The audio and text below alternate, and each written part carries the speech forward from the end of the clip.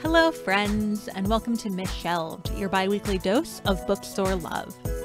I'm your host, Nicole Brinkley, here with another episode. For those of you who are new to the podcast, welcome. Every 2 weeks, I introduce you to an independent bookseller in conversation with an author they love. This week's bookseller, Claire Benedict. Hi, I'm Claire Benedict, owner of Bear Pond Books, a new and used bookstore in Montpelier, Vermont that has been here downtown Montpelier since 1973. Bookseller, buyer, manager, the whole bit.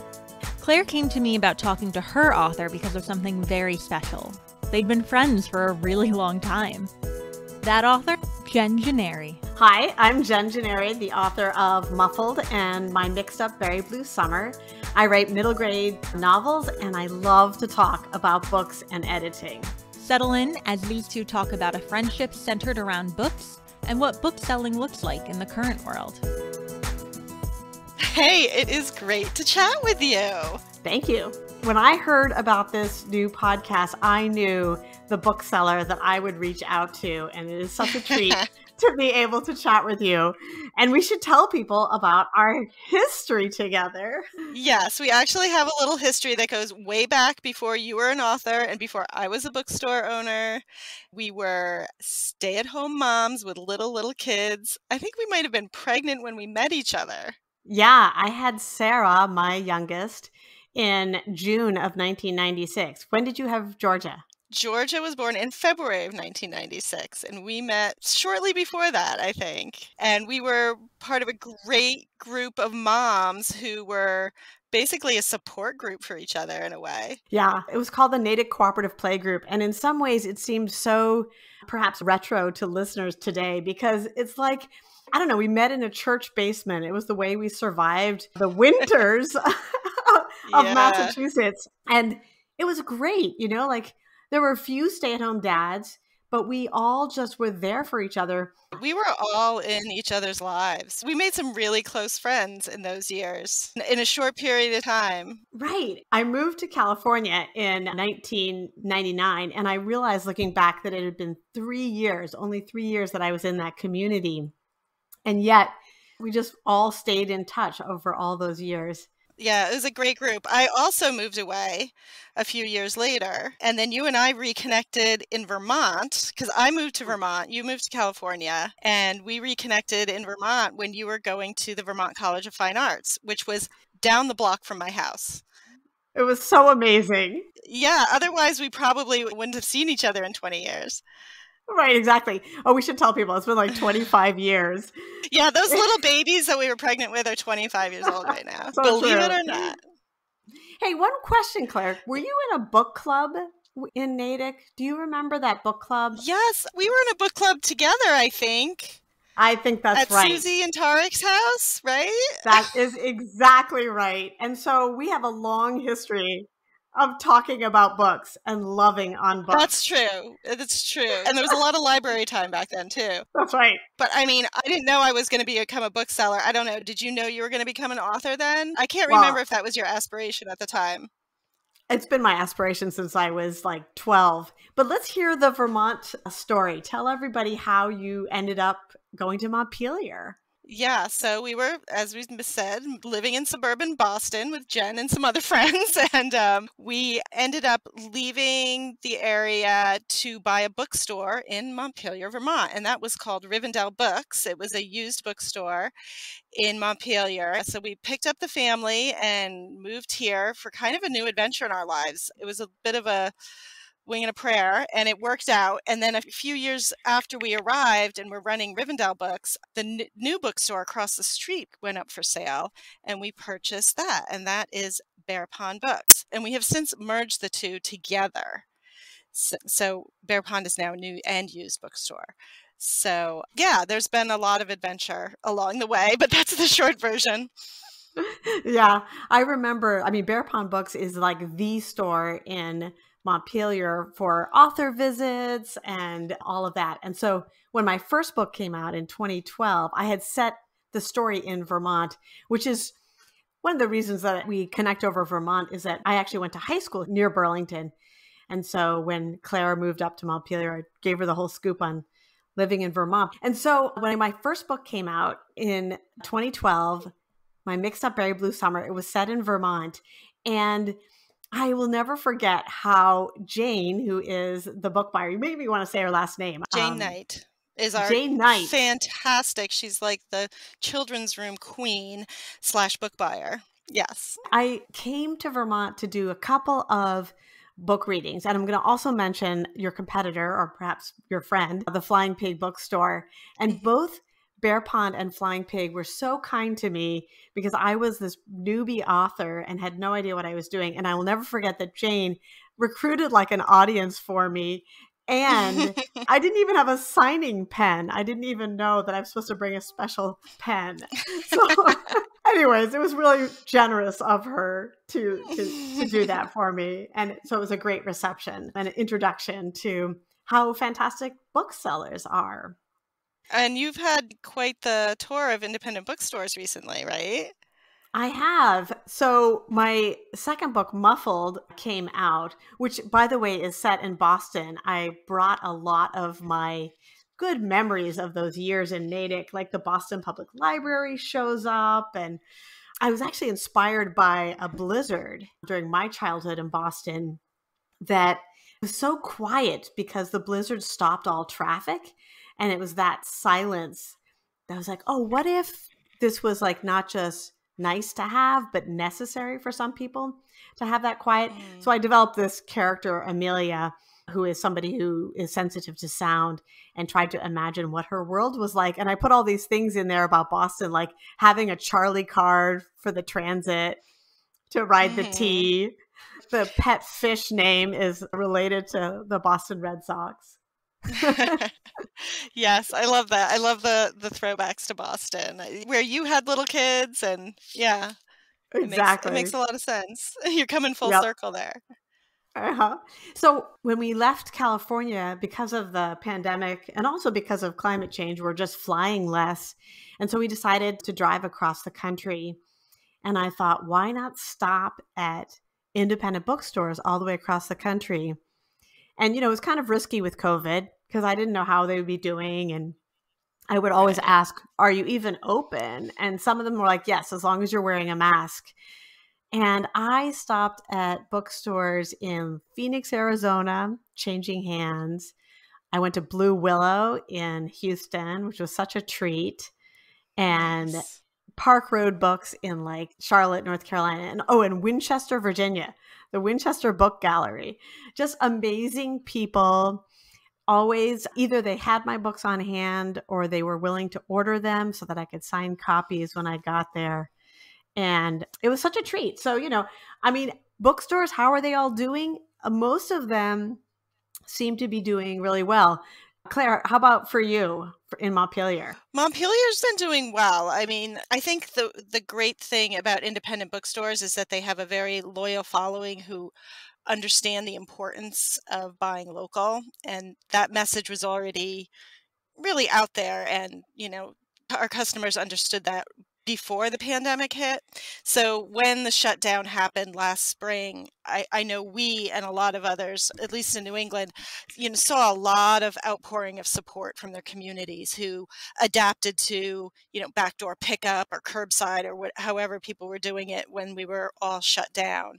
And then when we reopened last summer, adapting to using our website or, wearing masks and doing whatever they had to do. But people have been super supportive.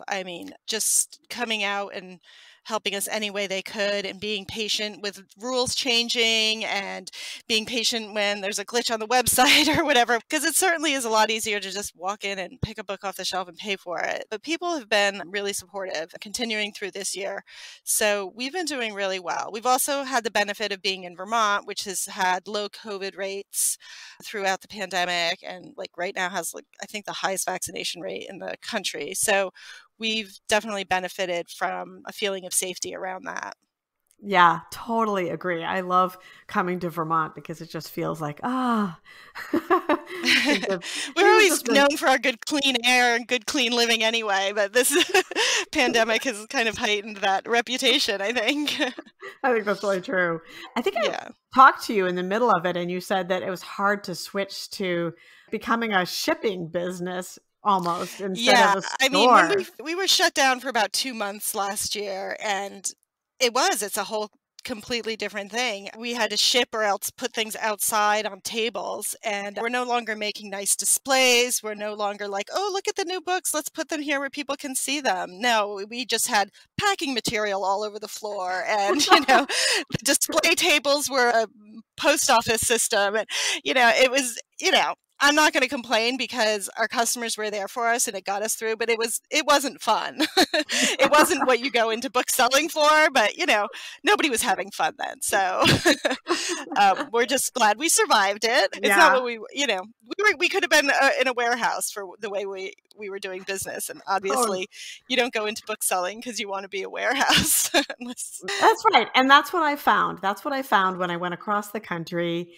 People who are in book selling love to talk about books. Like the very first bookstore yeah, I was in, I was just like, oh, have you read this book? Have you read that one?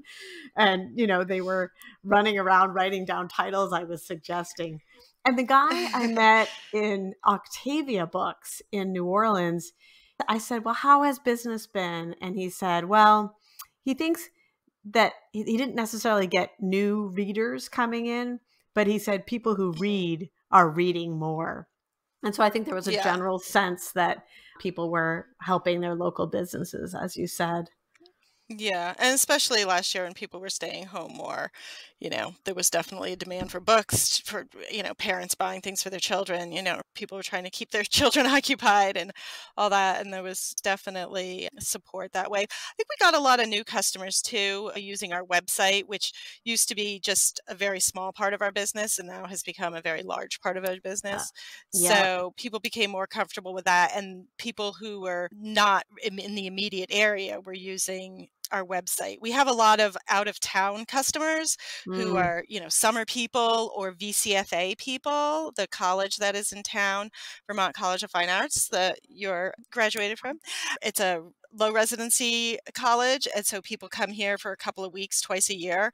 And so we have a lot of people who are fans of ours, but then go back to, Michigan or something. And we heard from them a lot during the shutdown and the pandemic as well. Maybe they don't have a local bookstore in their town, so they were buying from us. And that was really nice. It was nice to see the support coming from all corners. Oh, that's really great. That's really great to hear. So, yeah. So, what have you been reading? I'm going to just say quickly that I am reading The Year We Fell from Space, which is an Amy Sarig King novel. Amy is on the faculty of VCFA, and this book is just, it's gripping. And it's about a family coming apart because the dad suffers from depression. And so Mm. that's really an interesting book. What are you Is that an reading? adult book? It's middle grade. Do you mostly read middle grade? I really do. I read a lot in my genre. I like to keep up with what's Mm-hmm. out there. Sure. And I read not so much YA, but I'll pick up adult books, of course, as well. I'm trying to think off the top of my head of the most recent adult book. I think it's this memoir, All You Can Ever Know by Nicole Chung. Really interesting Oh, about the yeah. adopted Korean American, describing how she felt so just never fitting in with her white community of family, and they are her family, and also the revelations she had as she searched for her birth family. But how about you? I'm reading, let's see, I read a lot of fiction, adult fiction, contemporary. I've read a book recently I really liked called Milk Fed by Melissa Broder. I love this book. This is a book about women's appetites. I feel like it's women specific a little bit, but it's about appetites. It's about what nourishes us, whether it's food or sex or religion or a mother's love. And it's about this character, Rachel. She's a young woman who basically has an eating disorder and controls her food to an extreme degree. And what happens when she kind of lets go, and she meets another woman who entices her with frozen yogurt. Yeah. And let me tell you, frozen yogurt has never been so sexy. This book is really funny. I just really enjoyed it, but it's like very sensual and humorous and very honest about women's perception of themselves and issues around food in our culture. So I just loved it. It blew me away. So that's my current favorite. That does sound really good. I know everybody's been talking about this book, but I was also really struck by Vanishing Half. Oh, I loved it. That was a good one. Yeah. There's another book that's coming out this summer that I'm like so excited about. I can't wait for other people to get to read it because I read it in advanced reader's copy. It's called Night Bitch. And this is also kind of a book about women by women. And this is about a woman. She's got a 3-year-old child, and she's recently left her job because she was just having too much trouble taking care of her child, keeping up with her job. And she has a husband who travels all the time, and it was just too much. She realized she couldn't have it all. She thought the most important thing to do would be to stay home with her child. And here we find her, and she's basically come to a point where the options laid out for a woman in our society are just not enough for her. And what happens when being a stay-at-home mom isn't the role you want, or trying to have it all isn't the role you want, and the very limited number of choices that women have ultimately in our culture, acceptable choices. What happens when they're not enough for you? What happens? And in this book, the fantastic thing that happens is that our protagonist, who does not have a name, becomes a dog. She becomes a feral dog in the night. And that is the title, Night Bitch. Oh and my it God. is hysterical. This book is amazing. Powerful, really funny, just like gets to the heart of where women are, like where we are as mothers, as wives. I mean, it's kind of brutal, but it's just so entertaining. And I just loved it. And I want to give it to like every single woman I know. And Night Bitch by Rachel Yoder. Awesome. Yeah, I can see how much you love funny books. I do. I tend to go for all the earnest books. You're super earnest, Jen. I am. I'm going to talk about The End of the Ocean. The End of the Ocean by Maha Lunde. It's about climate change. And it's just this incredible book set in the present day where she's pissed off because, I don't know if it was her boyfriend or her husband, is like part of this operation that's harvesting water. They're bottling the water, the last glacier. And so she's like, she takes off. And then simultaneously it alternates with chapters about a father and a daughter in a future time where there's severe drought and they're searching for water. And so there's a fantastic ending when the two stories intertwine about how the female character sets sail with all this water, and then the father and the daughter are in this other situation. Anyways, I'm a big evangelist for that book. But yes, it's about climate change. It's earnest. Ernest is good too. I mean, I think like these books, not every book I read is funny, obviously, but I think what appeals to me about a funny book is when you can take a serious subject, like, you know, an eating disorder or a feminist issue, but also bring some humor into it. So they're like books with a lot of meat to them, but you can also laugh a little bit along the way. Maybe that balances it out so it's not too intense, I guess. Yeah. I do love a book that can take a hard issue and then inject a little humor into it too and keep me going. So. Yeah. I think for me, I always read sort of contemporary realism in the middle grade novel genre and a lot of strong, independent female characters. And those books tend to have a little bit of humor in them as well, because like Lisa Moore Remay's Something to Say, a young girl is very shy and doesn't want to do public speaking. Like that's her worst nightmare. And she ends up making friends with a boy in the class who's funny. And she ends up having something to say about the school's name change because it was named for an old racist guy. And the school changes their name to honor someone more contemporary and a Latina woman, I think, actually. So it's a very contemporary take on a lot of things that are happening in our society today, but it's also about a friendship between those two characters, which is fun. Nice. Yeah, it's That sounds good. great. It is good. Should we talk a little bit about Muffled? Yeah, sure. So let me ask you some questions. Jen, you said that the blizzard of 78, was it in Boston, when everything shut down, kind of inspired you to think about Muffled and about the sound. Was that like the birth of the book way back then, or the birth of the character of Amelia? No, so it's interesting. Like a lot of writers, I have a story file. You know, I like keep little seeds of what if I wrote a book about that? And I just had this little note in a notebook that said Blizzard of 78. What about that quiet? What about that silence? And it actually wasn't until I met my husband, John, and realized that he was one of those people who needed that downtime after like an intense social interaction, that just needed that quiet to recharge. And then I read a lot. You know, I talked to therapists and a lot of teachers, because kids these days are wearing those noise canceling headphones. I mean, if you look at what's happening in our society right now, there's a lot of stimulation coming from screens and the noises around us in urban areas. It's hard sometimes for people to concentrate. And so I just started to imagine this little kid who gets a set of earmuffs instead of headphones, because she's trying to fix her social, blend in a little bit more. Yeah, make friends and stuff. So yeah, it's been really well received. It's been nice to have people saying, "Oh, I really like this," and connect with this character. Yeah, she's a great character, and it's such a sweet story. But it does what literature is supposed to do, just introduce you to somebody else's perspective, and you really get a feeling of what it's like for this little girl and how she struggles, and you see the world through her eyes for a little while, and that's really effective. Yeah, thank you.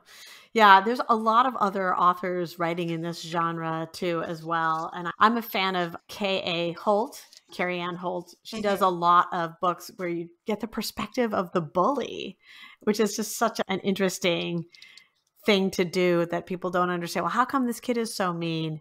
And she's written a couple of books. One is called Rhyme Schemer, and I'm a big fan of that one as well. I love that the diversity in children's books and in all books is such a hot topic right now, but that the diversity extends to not just racial diversity, which of course is very important, but diversity in perspectives from different medical, emotional, social needs, you know, even the bully. I mean, yeah, we all know bullies have a backstory too, which certainly other kids probably don't really ever understand, that bullies have maybe a reason why they are the way they are. It takes adulthood to understand that. And it's kind of neat if a kid, like you said, gets to see that experience through a book. I have this thing right now where I'm always putting libraries in the stories that I work on, because I can't imagine a child not going to the library at some point and having it be like a haven or a source of information.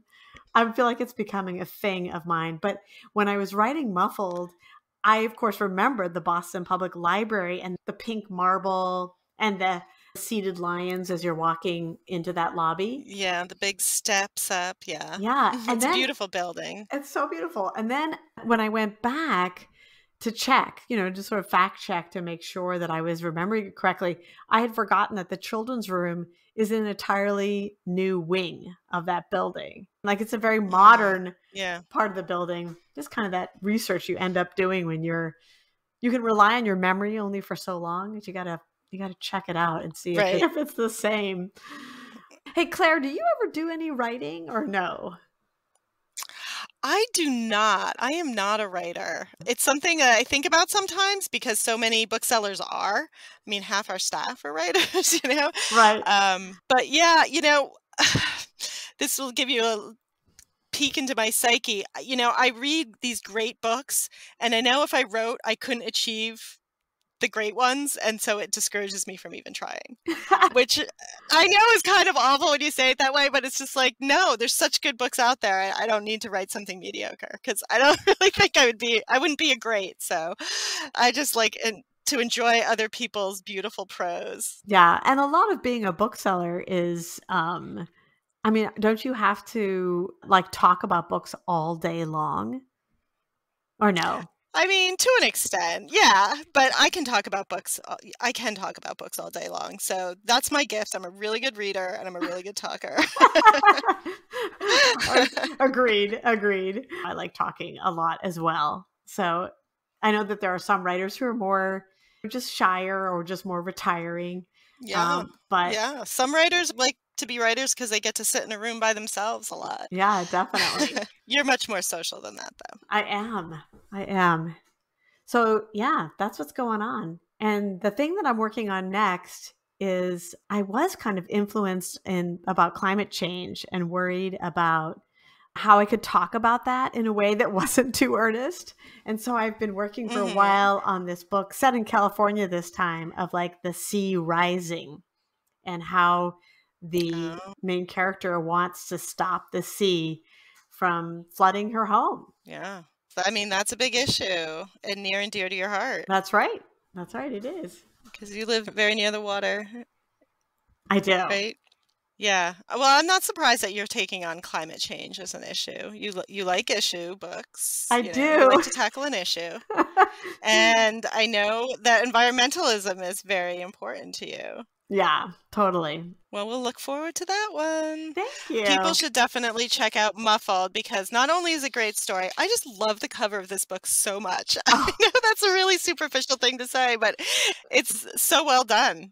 Thank you. Good job to whoever did that. I can give credit. It's actually the work of a man named Javier Perez, and he is on social media as Cinta Scotch, Cinta Scotch. And he is known for taking photographs of like found objects or like everyday objects and then doing line drawings around them. He does some animations and stuff. So kudos to the Simon & Schuster team for hiring him. I mean, it's really lucky break because I do think people want to pet the cover. Yeah, I know you do. I was just touching it while I was talking about it because I have it here.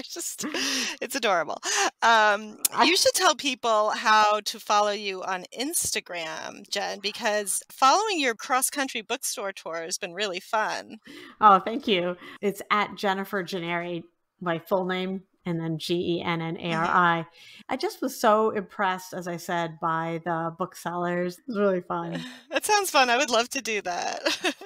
I'm always visiting, back when we used to travel, I'm always visiting bookstores. It's definitely fun to see what's going on in different places, especially this year. Everything must be so different. So that must have been fun. Yep, it really was. It was a good time. Wait, I have one more question that maybe we can add it in. Claire, did I hear you say that when you like to talk about books, you get to talk on Vermont Public Radio? Can you tell me about that? Oh, yeah. Vermont Public Radio twice a year does a book show, and they tell me one of their most popular shows. And it's one of those call-in shows, and they'll have two guests, often like a bookseller and a librarian. And they've asked me to be on it a few times, and it's really fun. And we just talk about what books we're reading, what are the new books out, and then people call in and talk about what they're reading. And it's just like a bookseller's dream where you just sit around and talk about books. And it's an hour show. And at the end of it, every time I'm always like, I could do this all afternoon. We've got to make this a 2-hour show. And she's like, I know. The calls keep coming in. So it's a really fun perk of the job. So yeah, it's a fun thing to do. Yeah, cool. So Jen, this is so fun to reconnect with you as always. Luckily, we get to see each other now and then and do crazy fun things like this. So you can find me at bearpondbooks.com, and we're on Instagram as at bearpondbooks and on Facebook at bearpondbooks. And this was a really great time. And thanks everybody for listening. Thank you, Claire. It's been so fun to talk to you about just everything, this angle of your life, and also just to talk again about remembering those years in Natick so long ago when we were running around with our little ones and also talking about books back then. So, I know, and who would have known? We never then would have guessed we'd end up here, right? I know, especially for writers, because for writers, sometimes it's so hard to think that you'll ever get published. And then it's like you finally get there and you just can't believe it. So I'm always so super happy to have booksellers on the side of the authors. But anyways, if you Yes. want to find more about me, you can find me at jengennari.com. That's JENGENNARI.com, or on Twitter at JenGen, and that is just JENGENN.